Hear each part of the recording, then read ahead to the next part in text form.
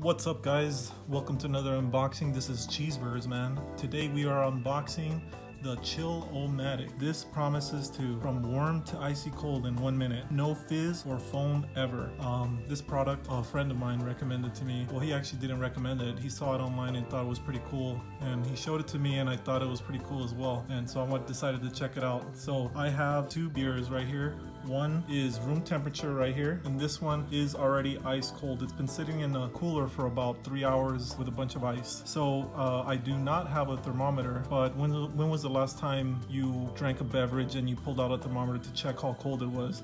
So the way I will be testing this is basically, is it comparable to the ice cold beer? So let's get this unboxing underway. I'm gonna get this out of the way. Well, first, a little product features: rapid beverage cooler on the go, beverage chiller for ice cold soda or beer, portable blast chiller for picnics and parties, award-winning beer chiller. I wonder what award it won. Easy to use drink chiller and chiller for those who like their beer ice cold. Drink cooler for on the go. Okay, so let's get this out of the way and let's get this unboxing underway. Well, first, I don't know if it requires batteries or not, but hopefully the batteries are included because I do not have any. So we have our actual device here, and we have the product instructions right here. And I'm pretty sure it's straightforward, but we never use instructions, so we'll just put those out of the way. And we have the device right here.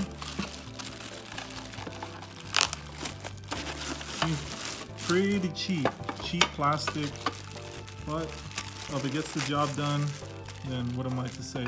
It looks like it does require batteries, and I don't have any. So I will be back. I have to go and search for some batteries. Batteries not included. All right, and we're back, and I was able to procure some batteries.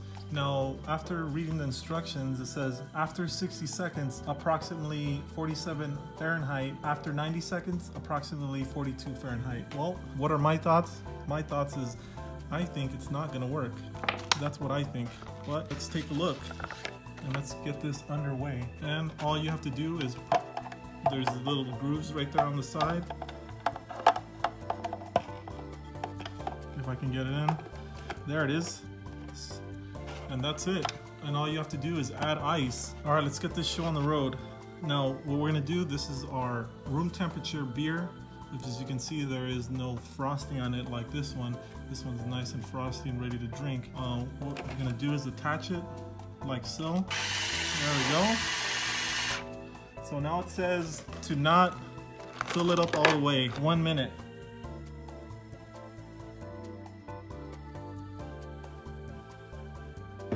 It's been in there for about a minute. I'm gonna take it out of here, and as you can see, it looks like it was melting the ice as it spinned. So first, I'm gonna take it out of here, and well, seems like popping off the back is a little troublesome, but did get it off.